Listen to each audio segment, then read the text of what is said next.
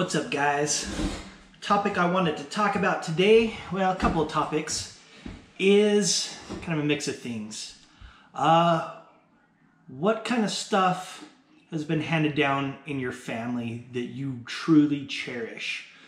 Something that might have been left in a will, something you've been inherited, maybe a gun, maybe a cool knife, something like that. I want to know what prized possession you have that has been handed down to you from generation to generation, or maybe even just your father, that you think is really neat and is just sentimental to you.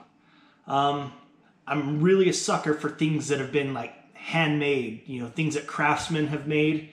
What kind of stuff do you guys make?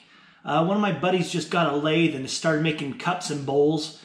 I think that stuff is super cool. I love something that people put time into, a little bit of, you know, blood, sweat, and tears, and I think there's an energy that stays with that kind of stuff. You put a little bit of your energy into stuff that you make, and I think that stuff is super cool, and I would love to own things that my friends have made, that just something that reminds me of them, something that has their energy.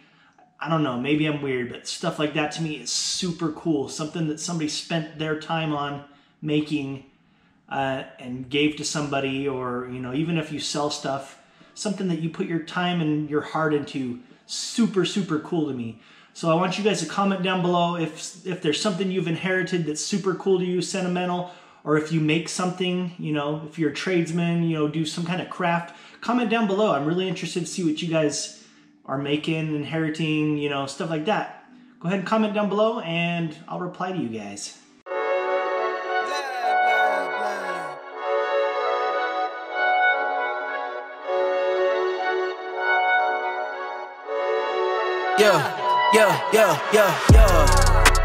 Coming in, flex, I just wanna win, LABB, who we running with, 2, 2, 3, 3, I'm on 10 again, state your name.